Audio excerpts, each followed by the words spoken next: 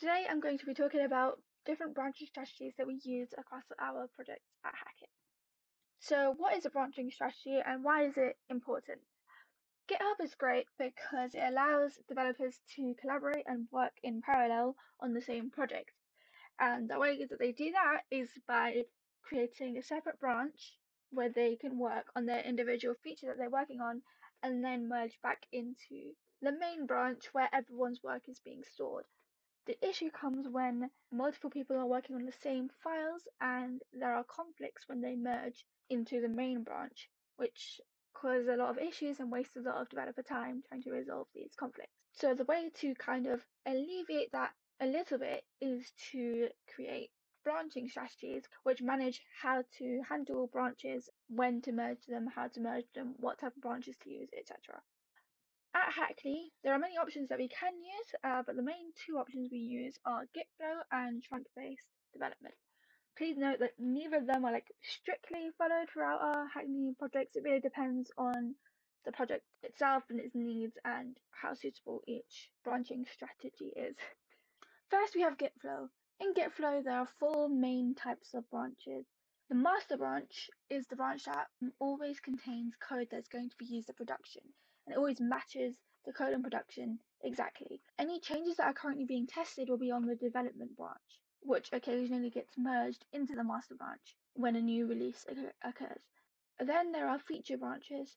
An individual developer might be working on one specific feature or one specific ticket, and they would create a feature branch for that.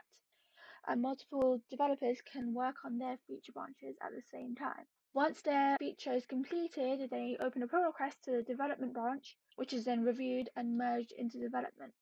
There are also hotfix branches which occur when there is an issue with the code on production. Rather than going through this whole process of creating a feature branch, merging it into development, and then merging it into master, a hotfix branch comes directly off of master and is merged directly back into master for a really quick fix. Next, we have trunk-based development. In trunk-based development, master is the only branch that is maintained over a long period of time. Like Git-flow, we do have feature branches that developers work on individually that contain code for one specific feature. But rather than merging it into development branch, they are merged directly into master. These feature branches should be as short-lived as possible so that they avoid the risk of merge conflicts. And all commits to feature branches will be tested and built on the CI/CD platform that we use to provide fast feedback for developers. Then, when a release is scheduled to be made, you would create a release branch off of master. These release branches can be scheduled to align with your services or your project's release schedule. Now, how to decide which one to use? So there are three main reasons for choosing whichever branching strategy you will use. There's the release cadence, which is thinking about how often you're going to be releasing features. Is it going to be every sprint? Is it going to be multiple times a day? That will be taken into consideration when you choose which branching strategy to go with. There's also testing. What stage will your QA testing take place? And release certainty. How likely is it that the feature that you're working on will actually be released into production, assuming that all of it quality testing passes?